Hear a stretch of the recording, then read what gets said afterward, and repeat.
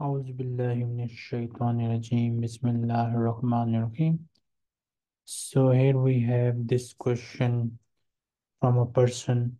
What is the sin of passing in front of a person who is praying Salah? So the answer for this question is found in the book Sahih Muslim and Hadith number 1132. In the Hadith, it is mentioned that Zaid bin Khalid al-Juhani sent Busr bin Said to Abu Jahim to ask him what he heard from the Messenger of Allah sallallahu alaihi wasallam about one who passes in front of a person who is praying Salah. So when Abu Jaham received this question, he replied, "The Messenger of Allah sallallahu alaihi wasallam said, if one who passes in front of one who is praying knew what sin he incurs, he would realize that waiting for 40 is better than passing in front of him." Now, what is 40? Abu Nadar said, I don't know whether he said 40 days or 40 months or 40 years.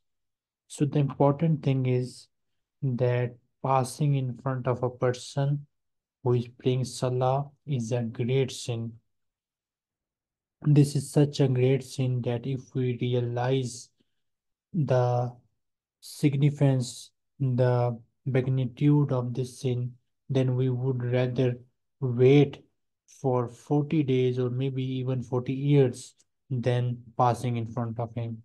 So, if you are in the mosque and you see someone is praying in the behind rows and you don't find any way, just wait until he completes the salah.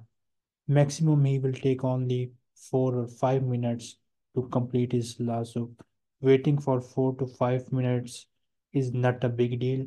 So you better wait until he completes his salah to protect yourself from this sin. If you have any question, feel free to ask us on our WhatsApp number. Masalama.